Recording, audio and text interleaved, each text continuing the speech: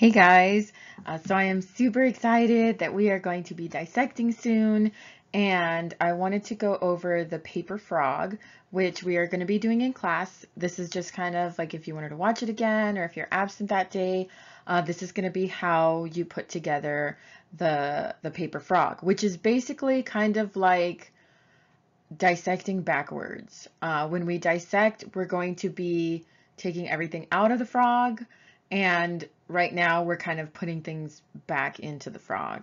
And then I wanted to give you a little bit of a heads up of what to expect when we do dissect. I'm going to be talking about all of this in class, but if you want to watch this a little early, or you miss a day or want to watch it again before we dissect, that would be a really good idea. Okay, so let's dive right in. Or should I say hop? Ha ha ha.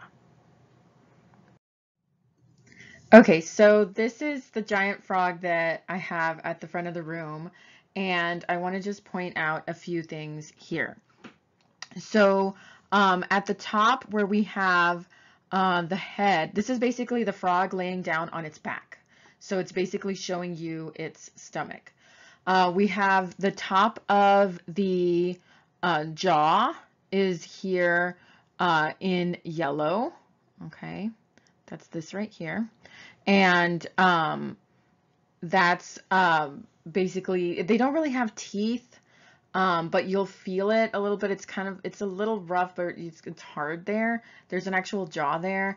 And what they'll do is that, along with the vomerine teeth, which are shown like little dots here, they will use that to grip. So they're not going to chew on anything. They don't have teeth for that purpose, but they do use them for grip. So when they catch a bug, a fly or something, they squeeze their jaw around it, and that helps keep the bug from escaping. And then you've got, let me erase this. You've got these green ovals right here next to the jaw. Those are the eye orbits. So basically what you're looking at is you're looking at the underside of the eye. Right there. Frogs are going to have what's called a nictating lens, which is going to be on the other side. It's kind of like an extra eyelid. It's a nictating membrane, and it kind of acts like goggles. And so they have this membrane that comes out over their eyes that is like an eyelid, but it's see-through, and so they can see underwater, but their eye is still protected. Here you've also got a lot of veins and arteries. So remember, all blood is the same. It's just either going to have oxygen or not. And so what they're doing here is they're using red to represent oxygenated blood and blue to represent deoxygenated blood. So the blue are the veins. They're on their way back to the heart and the lungs to pick up oxygen. And the red already has oxygen, and it's going to be delivering it to different parts of the body. And then also way back here, you have the kidneys. So these are the kidneys right here. And so the kidneys are going to be actually one of the last things you see. They're really long and flat, and they're laying against the frog's back. And so this is going to be where filtering happens, the filtering of the blood. And once you remove the kidneys, which if you're really careful, you can actually take them out together, you'll actually see the frog's spine, and you'll be able to feel its spine and all the little vertebrae that are in there. That's, of course, if you are making sure that you're on task the whole time and you're not wasting any time. You'll have plenty of time to get all the way to this point and see the very last thing, which will be the spine.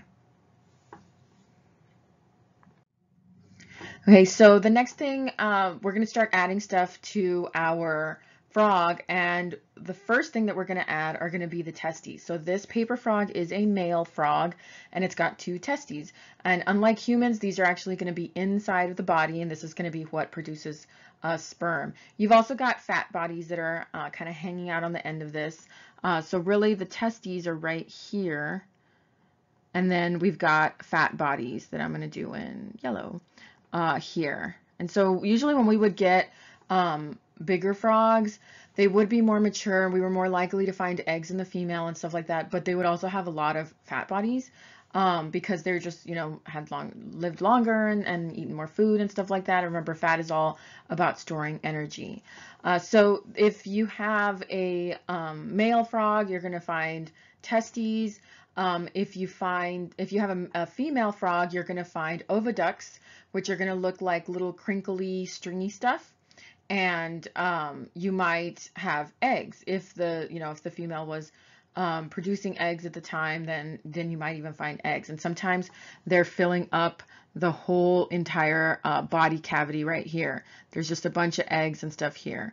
And so the little squigglies, they look like little squiggly lines, the little oviducts, and they're going to be kind of like a beigeish color in this area. And sometimes they're all full of eggs. The next thing that we're going to add is going to be basically the entire digestive system. So we're going to start out with the esophagus, which is this green area that you have right here that I'm circling in red. So that's basically also called the food tube. The food goes from the mouth into the esophagus, and actually you can even stick one of the forceps through the mouth and see where it goes to the esophagus. Just don't tear apart your frog or anything like that. Then the next thing that I'm going to circle in green here is the stomach. So if you have time at the end, after you've gone all the way through the frog and you've gotten the kidneys out and everything, and you've filled out your organ sheet, which I'll be talking about in a second, you can cut open the stomach. And the easiest way to do it is kind of just to place your stickers kind of carefully inside one of the ends of the stomach and then kind of cut it open like a book and open it. And when you open up the stomach, you're going to see rugae. Rugae are these lines on the inside of the stomach, or they look like wrinkles, and that actually allows for your stomach to stretch. So you know how when you've eaten tons of food and you're just like, oh, but there's dessert. And so you still eat that dessert even though you thought you were full, more food can still fit in your stomach. And that's because of your rugae. So thank you, rugae. So they stretch out to make your stomach a little bit bigger so more food will fit inside of there. So then next I have the pancreas, which is right here, which can be actually really difficult to find sometimes. But if you think you found it, call me over and I'll double check, or I'll help you find it. And so it looks like a little stringy thing. If you watch some of the videos that I have in the playlist, you can see where the pancreas is. They have a really good visual of pancreas there that we'll watch that in class. Then so the stomach is going to lead to the small intestine, which is all of this stringy stuff here. So remember, the small intestine is longer than the large intestine. And then in the small intestine, you have the spleen. So here is the spleen. It's red, and I'm circling it in red. And that's actually part of the immune system. And it also is where red blood cell production happens.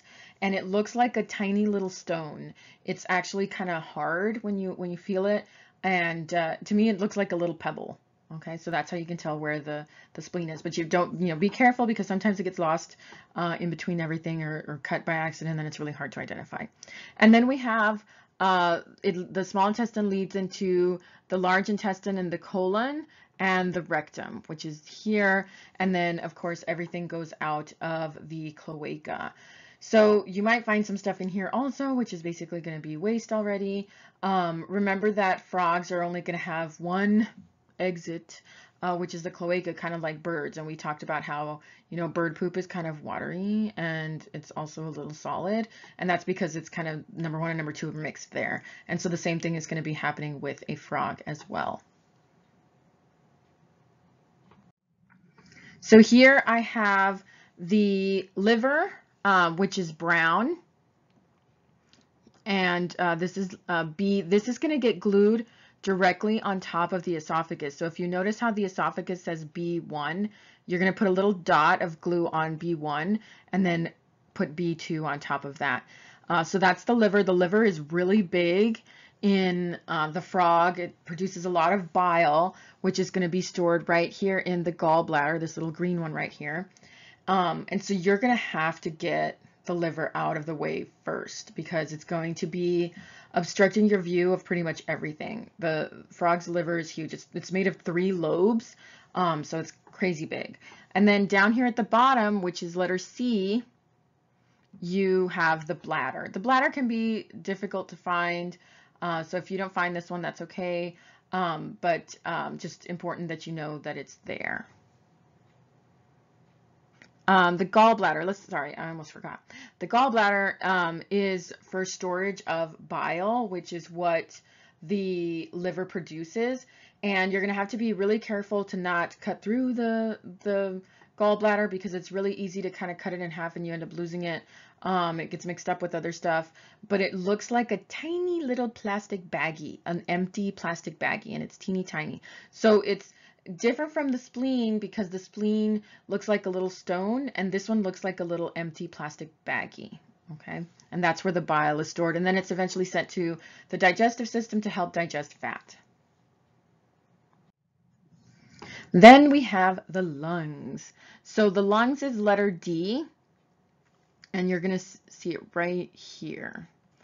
So the lungs are really tiny usually, and that's because the frog can actually absorb oxygen through its skin. So it doesn't need to have really large lungs, kind of like we do. Like that's the only way that we get our oxygen. But since a frog gets oxygen through its skin, its lungs don't need to be that big. And sometimes they get kind of stuck behind the liver way back in the body, so you might have to dig for them a little bit. But they're going to look like two balloons, like two deflated balloons, or kind of spongy deflated balloons, if that makes sense. You know, on either side of the liver and kind of towards the back.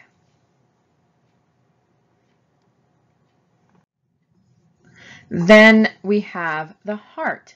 You have to be really careful when you make your first incision because sometimes I have seen people cut the heart. They broke the frog's heart in half. And that can be really easily done if you're not cutting through the skin and the muscle very carefully. You also need to make sure that you cut high enough when you make it that capital I incision because sometimes people will cut way down here and then they're like, it doesn't have a heart. And that's not true. It's just that you needed to cut up a little more here and then you would actually see the heart there. So be careful with the heart. Sometimes I have seen people cut it in half, but it'll be right here, basically in between the two lungs. Then we have the jaw, which I'm going to trace over in red. So here's the jaw right here, letter F. And the way that you're supposed to glue the jaw is just glue where the letter F is. Put your glue right there, put your glue right there, and then put the jaw on top of it. And then you can actually move the jaw and you can flip out the tongue. So unlike us, where our tongue is actually attached at the back of the throat, the frog's tongue is attached at the front of the mouth, like under your teeth. Kind of imagine if your tongue was attached right there under your next to your bottom teeth. And so what they can do is they can flip out their tongue, grab, you know, a fly or, you know, scoop up any kind of insect, and then they flip it back into their mouth and their tongue pushes it towards the back of their throat. And so since they don't have teeth, they're not chewing anything up. When they swallow stuff, they're basically swallowing it pretty whole. And when you open up the stomach, you can find whole pieces of bugs, which are really cool to look at. So if you have enough time to open up the stomach, then I suggest you do that. Once you've already gotten everything else done, you can do that.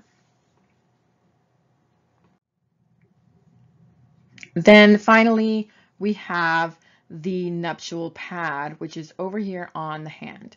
So this is going to be on the guys, and obviously we already talked about how this is a male frog. So here, the nuptial pad is actually used for grip during mating. So basically what happens is the female lays the egg, right? The eggs, and the male's on top of her and he releases his sperm, and this helps the male grip onto the female, and then hopefully the eggs get fertilized by the sperm, and then the parents are like, peace out, you know, they leave, and the eggs hopefully eventually hatch and turn into tadpoles and then turn into baby frogs and so on. And they have lots of eggs. If you see any females with eggs inside of them, you're going to notice that there's tons of eggs. And that's because chances are if these had grown to maturity, and if these eggs had turned into frogs, not a lot of them would have actually made it. And so because they don't take care of their young, they're going to try to have as many as possible so that hopefully a few of them will make it and be able to pass on their genes. Here I have what the incision is going to look like. And I wanted to just talk about this really briefly so you know a little bit of what to expect or what to do. So here I have basically what you're going to be cutting. On the frog already, the company that we bought them from already has an incision right here. Okay, it's kind of like started for you already. So what you're going to have to do is you're going to have to cut up a little bit and then cut down a little bit. And then from there, you want to make sure that you got past the heart. So really you can't go too far. You want to go up high, and then you're going to cut from that incision that you made sideways, both ways, and then the other way, and then so on and so forth. Okay, I don't know what happened to my line there. Okay, so that's your capital I. I call it an I incision. That is not the official term or anything, but to me it looks like a capital I. And so it's going to make two little doors for us. And so when we open the skin, we're going to see the muscle underneath. Be careful that you're only cutting through one layer. So you're going to open the two doors, and then you'll see the muscle, and you're going to do this all over again, another I incision, but then you're going to be cutting through muscle. Once you pull back the muscle and pin it down, you'll see all the organs that are inside. So this is what you're going to be using some of your dissecting pins for. So some of the pins will hold down the arms and the legs just so that your frog isn't sliding around in your dissecting pan. And then you're going to have two pins to hold down the skin and the muscle on one side. So you'll pull it back and pin here, and then you'll pull this one back and pin it right there. Okay. So let's talk about what you can expect the big day. You are definitely going to be wearing goggles. So I need you to make sure that you, when you walk in, you're going to pick up all your stuff and basically get dressed. That includes goggles, an apron, and gloves. If you don't want to wear gloves, that's fine, but you are going to need to wash your hands afterwards. And even if you wore gloves and you still want to wash your hands afterwards, that is also fine. But make sure that you're wearing those things. Another thing that you should do is tie back your hair, just because it's going to get in your way while you're doing stuff, and you don't want it to get any frog guts on it when you're trying to brush it back or anything like that. So tie your hair back, not because we're dealing with fire, but just because it's going to make your life easier. It's also better if you're not wearing long sleeves. If you're wearing long sleeves, I know it's cold outside. It's fine, but you're going to be pulling up your sleeves, and sometimes my sleeves get on my nerves because they won't stay up. So I just prefer not to wear long sleeves, or I make sure that I roll mine up really, really well. Also, you want to be wearing some good shoes. You probably won't have an allergic reaction or anything like that to the preservative chemical that comes along with the frogs, but just in case, it's better to keep it off of your skin. And so we don't want anything to fall on the floor and hit your foot on the way down or anything like that. So it's best to wear good closed-toed shoes. So let's talk a little bit more about some of the other tools that you're going to be using. You're going to be using a dissecting pan, and this is what you're going to be doing the dissection in. So that's this pan that you see these girls using here. You're also going to be using dissecting pins, and they basically look like needles, but they look like capital T's. So that's going to be what holds the frog down so it's not moving around all over the place while you're trying to cut into it. It's best when you're stabbing the pins through the frog and then through the rubber latex that's at the bottom of your dissecting pan to go at an angle. It just holds a little bit better than stabbing straight through. Sometimes the pins will pop out if you just put them straight up and down. So if you kind of angle them a little bit when you're putting them through the frog and then through the latex bottom of the pan, they hold your frog a little bit better. You will also have forceps, which are basically tweezers. We've got these plastic forceps. That way, if you don't want to touch the frog, you can use the forceps. Sometimes it's easier just to get your fingers in there and grab stuff and move stuff around. Other times, you might want to use the forceps. They might make things a little bit easier. You're also going to have scissors. We will not be using a scalpel. It's actually harder to do the dissection with the scalpel, so you are going to have scissors instead, and it's going to make your life a lot easier. The organ sheet, which you have heard about before. This is just a piece of paper where I have the names of the organs on there and a picture. And what you're going to do is you are going to be filling it in as you go with the actual organs. So as you open up the frog, first you're going to be looking at the mouth. Before you even pin it down or cut it open, you're going to be looking at the mouth. The first thing you're going to do is cut out the tongue from the front. You just do a little snip snip, and then you put the tongue on the organ sheet. So you'll see it right here in the front.